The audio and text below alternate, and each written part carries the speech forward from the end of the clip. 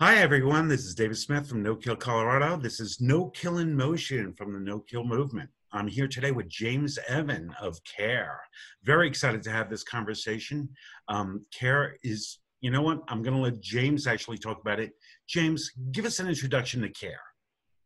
So first of all, thank you for having us, and thank you for the video you all made, I guess, back in July Yeah. that sort of highlighted care. And I have to say, those are kind of things that I think are so important, that initiative to start talking about diversity and inclusion and making it important. I personally don't think a person of color needs to be the initiator of that conversation. So we were really impressed that you all took the time and the energy to have that conversation without us. I mean, I think that is how we're going to move forward. So we got a kick out of the video. You guys hit all the right spots, and so we wanted to say thank you. No, you're welcome. It was, we had a more than one conversation, but one on video that you saw. Yeah, yeah. And the fact is, we absolutely love this organization, and we're so happy to have you on today. Well, thank you. To answer your question, we spent years in the mass comms world. I started a firm in 1999 called Loom Communication. Right around 2008, we were hired by HSUS to do a large-scale spay and neuter campaign in Louisiana and Mississippi. And at the time, those two states combined were responsible for some of the highest euthanasia rates in the country. And so we were brought in to create a communication plan to bring those spay neuter numbers up and those euthanasia numbers down. The campaign went extremely well. At the end of the campaign, we still had a cache of money left, thanks to Maddie. And I mean that honestly. Maddie funded that campaign. And after the campaign was over, we realized there were some caches of zip codes that weren't responding well to the campaign. And when we looked closely at it, we realized those zip codes were the most underserved or the underserved people in the Gulf. And so the campaign was essentially low-cost spay neuter, but even at $40, we realized there were some community members that, I mean, that's a month of dinner at McDonald's. And so it's a lot of money. We do them here in Colorado. You know, we get down to, in rural areas, down to $10 if we can, because it's really hard. Yeah. But again, you know, because we had that money left, we said, you know, what happens if we were to give away free spay neuter? And so that's what we did with that cache of money that was left at the end of the campaign.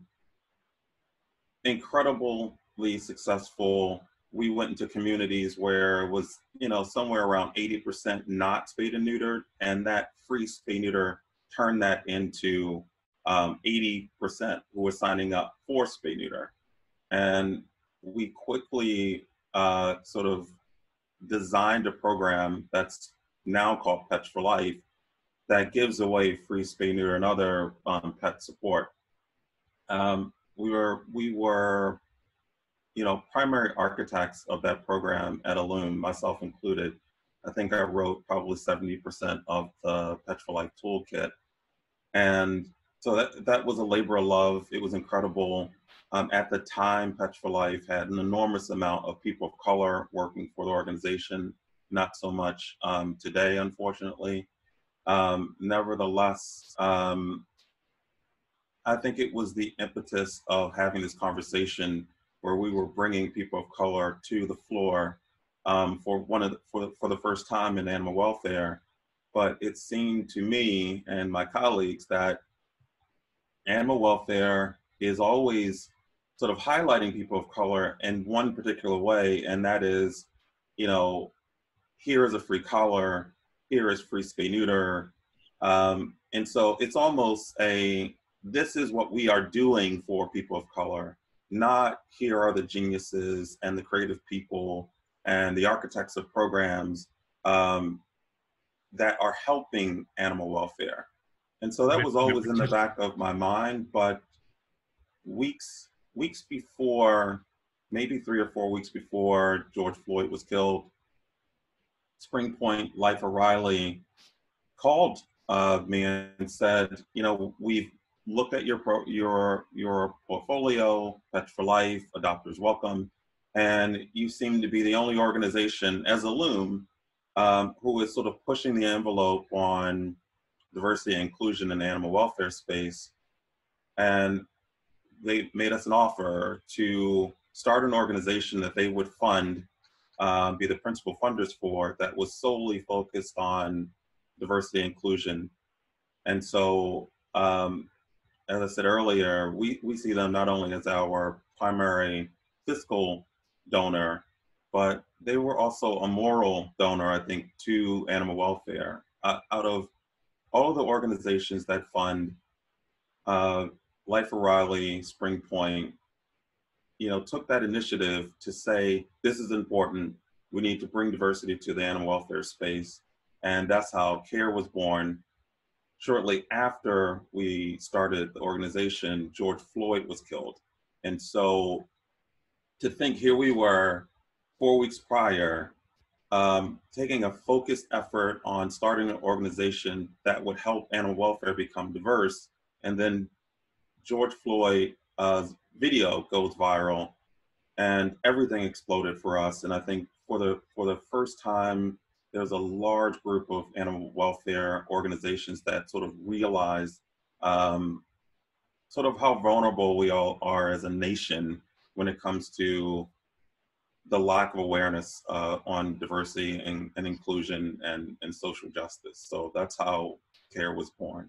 Well, yeah, that's a great story. I realized it, and it was shortly after that. There's something that you may be aware of, the 21-day Racial Equity Challenge, which I actually took. It's online. It's a lot of stories, a lot of podcasts, Yeah. and I was listening. And it was actually a very old essay that I looked at, which was talking about how someone was listing their privileges that they didn't know about.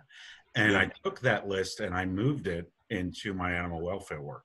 Yeah. And I realized, and they came up with 3 right away. I can walk into a place and adopt. I can more easily, right? Nobody suspects me of everything. And the key one was I can walk into anywhere and I can volunteer without any questions.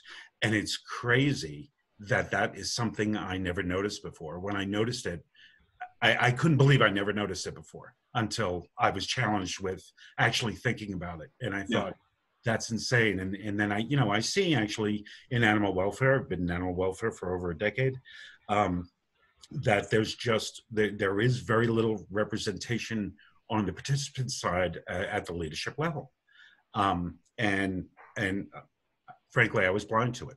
So it just amazed me. What do you say to people, people like me, how do you bring them to the next step to be more aware of what's right in front of them? Yeah, I thankfully, and I appreciate that question. I think it's really important. It strikes at the heart of what non-minorities have to deal with is, number one, put your guilt aside. I think that's number one, right? The house we all live in this nation is not a house that any of us built. It's just a house that we're now responsible for, right? So it's really important to step away from this concept of, am I the blame? You don't have to be the blame to be the fixer, right? If I see trash on the sidewalk, I can pick that trash up without analyzing whether or not I'm responsible for that trash. Ultimately, I don't want to live in a community that's filled with garbage. So pick it up and move on. I had some really unique experience. I actually started out in this world in my adult life, or childhood anyway, being an artist, a fine artist. And I used to teach, maybe 5 years ago, I used to teach young people drawing skills. And it was amazing to me. Almost always I would have a classroom full of kids, and I have a really, really short kid standing here and a really tall kid here, drawing the same perspective. drawing, you know, just some cubes on a table. Right. And the tall kid would say, look at the shorter kid's drawing and say, that doesn't look right. And I would say, get on your knees and bring yourself to that person's level and now look at the still life. All Wow. of a sudden, and this is, I mean, it's an amazing thing that happens, right? All of a sudden, the tall kid is now looking at the squares and the cube on the table 3 feet lower than where the child was before. And all of a sudden, that that tall kid that was essentially saying this kid's drawing is a lie is now at that kid's level and saying, oh, now I see the truth as that person's perspective. And so when you are not in someone else's world, I think you have to really be patient about what that other person is confessing to feeling or seeing. And if you can move from where you are, go to where that person is. There are lots of different Americas out there. And so I think to really be an American, to really be a patriot, we have to learn to sort of think about what that America looks like for other people. And that includes animal welfare. But what I do love about animal welfare is that it's predicated on being humane. So, you know, having this diversity and inclusion conversation within animal welfare, I think is causing more people to think more than they would in normal industries, because the industry itself is designed to be humane and more thoughtful. So I think where there's a problem in the field, yes, but I think the solution is sort of the bedrock of the industry, which is to be more humane, to not kill, to not hurt animals. And I think more people are thinking about how can I apply that to that neighbor that's standing, you know, next to me. That's a fantastic perspective analogy, actually, about the kids drawing. I absolutely love that. And I have to agree with you. I have higher expectations of people in animal welfare to understand this. We're built on a foundation of compassion. Yes.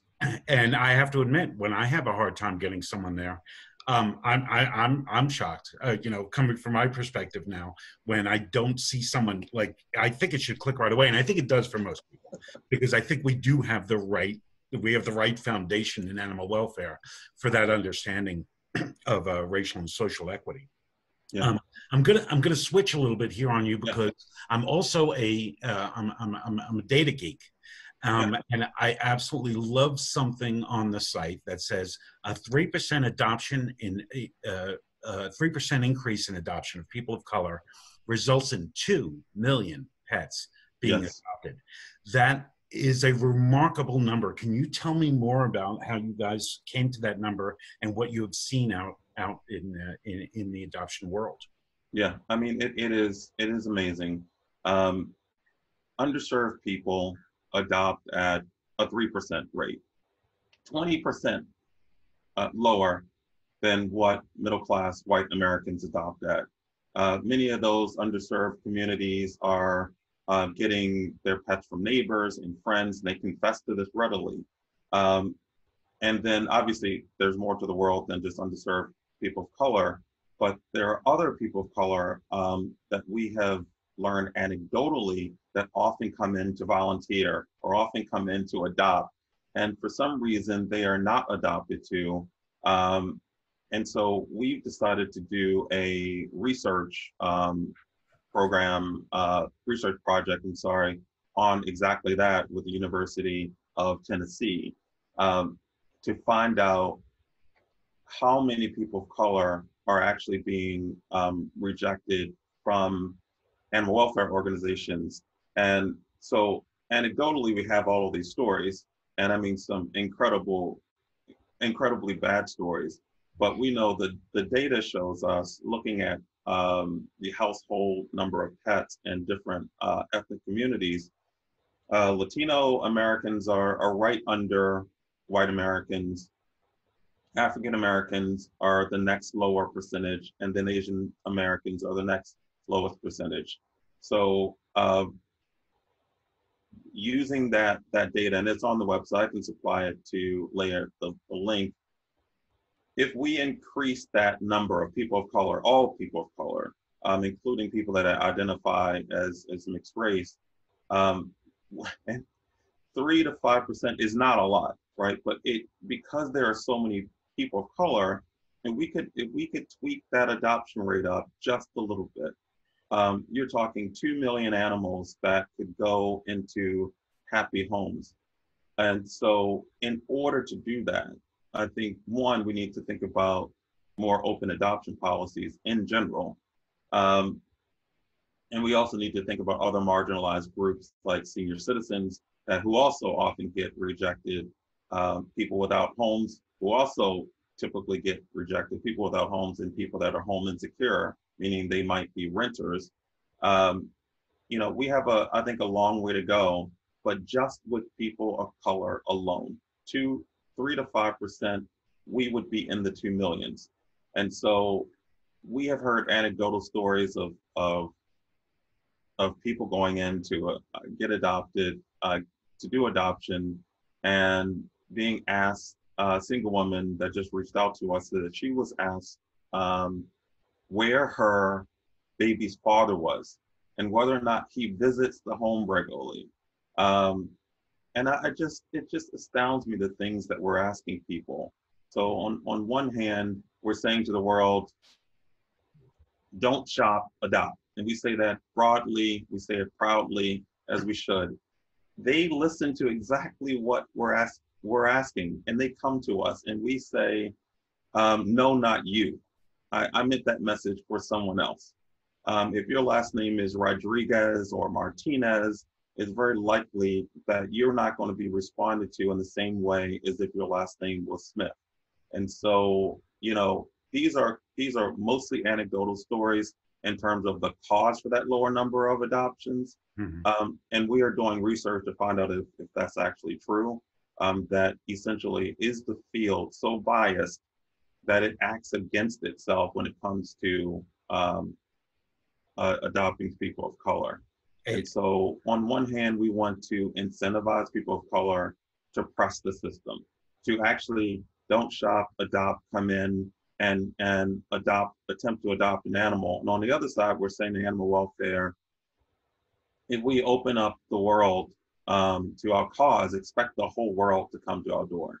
If we ask the whole world for a donation, we're not asking people to only donate if they have a fence or only donate if they're under 75.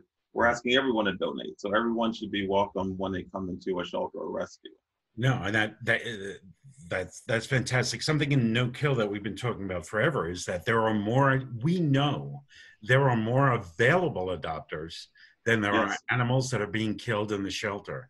And this was fascinating for me to say, because it's something I didn't know until I went to your site, that they're right there. Like they're right there. You can actually see who it is. It's like they're not adopting as much as everyone else. Yeah. What are we doing wrong? And if we don't look at it from an animal welfare standpoint of where do we change to actually get those adopters? Yeah, there are roughly 120 million people that live without pets.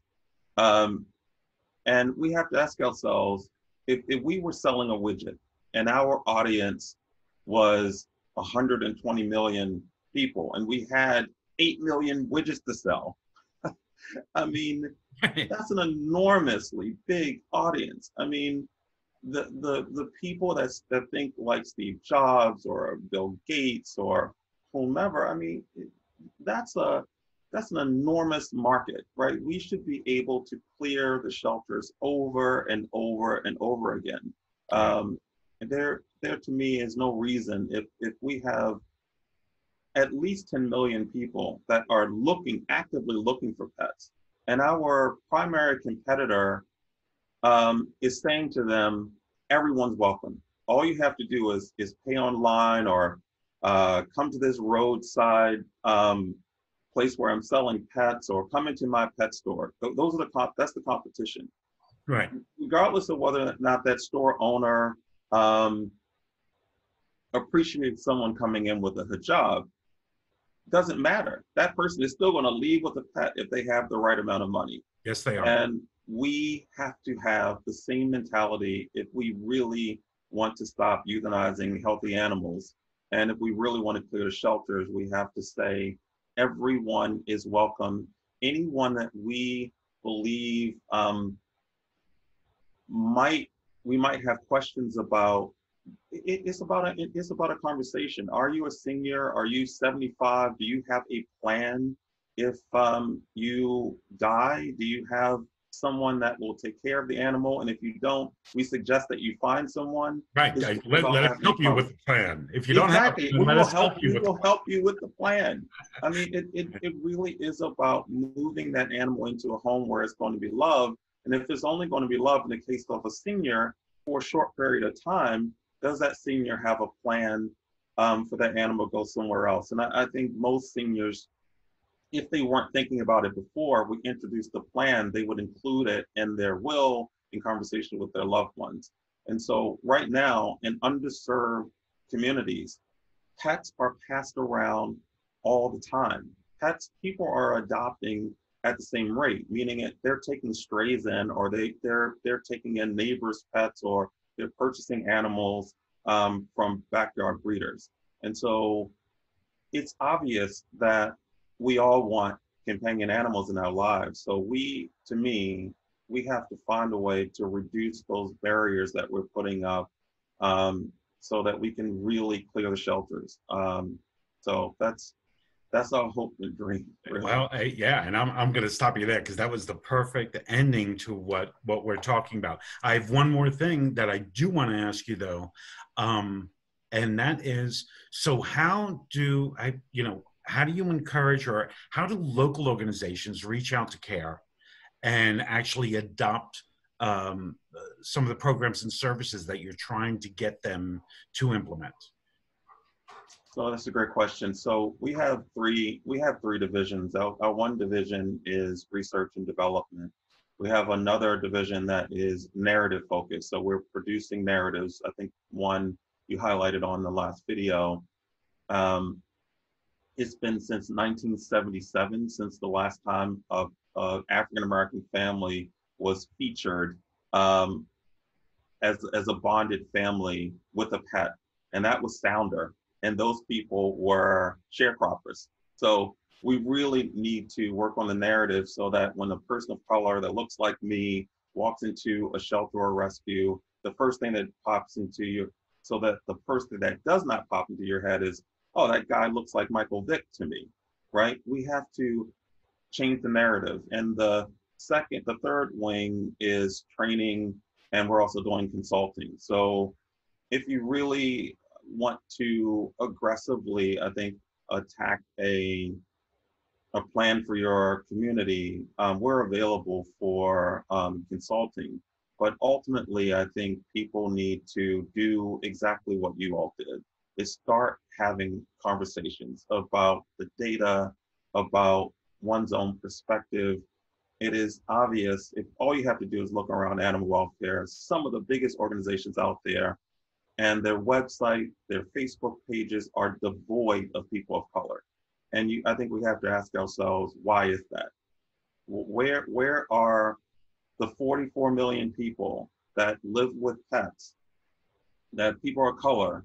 Why don't we see them? Why don't we highlight them? Where is it in leadership? Are you in an organization where you've never met someone that is in an executive role that is a person of color? And why is that in a country that is full of opportunity to bring in leaderships of color? So I think those are, first, I think it starts with questions and conversations. And if you need help beyond that, we're certainly happy to consult. Well, James, I could spend the rest of the day having this conversation with you, but our time is running out, so I'm going to have to end here. I want to thank you so much for coming. This is James Evans from CARE. I'm David Smith from No Kill, Colorado. This has been No Kill in Motion. We'll see you all next week. Thank you so much, David. Thank you, James. Have a good Sunday.